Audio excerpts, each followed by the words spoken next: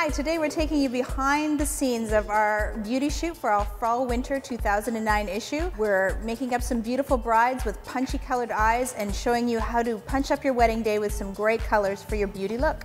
Okay, Michelle, you're working with a beautiful, I guess I would call it sort of a Kelly apple green hair, just gorgeous. Why is this a great choice for a modern bride? I think it's a great choice because it's not an offensive color, it's bright, it's fresh, especially for the summer if you're going outdoors. So let's talk about what you're going to do with the rest of Alyssa's face here. She's got these beautiful eyes and this gorgeous jewel tone. Keep the rest of it fairly nude, or are you going to punch it up with more color? I'm going to keep the rest of it fairly nude, just a really fresh peachy cheek, a really soft sort of peachy lip, dewy skin. Because she's so fair, it sort of just tops in a really soft way. You could do a green with a brown eye too. You could do a green with hazel eye.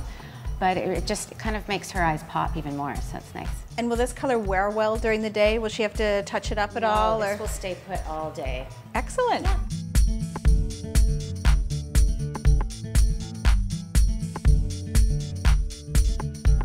So Michelle, tell me about this beautiful something blue. Well, I'm just gonna leave it on the top of the eye rather than go all the way around. I think it's bright enough to sort of just be in one spot. Are we feeling this is a little 80s throwback, or how is this sort of modernized? Well, it's modernized because it's not all the way around the eye and it's just a pop.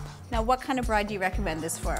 I think that you need to be brave. I think I'd keep it for the evening. I don't think I'd be definitely doing your little outdoor sunshine wedding with a big pop of bright blue on the lid. But Michelle, let's talk about this eyeliner you just put on. It's the same sort of base color, but I just wet it and left it more opaque at the lash line. Loving.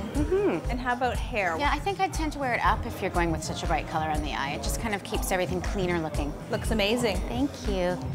Checking things out.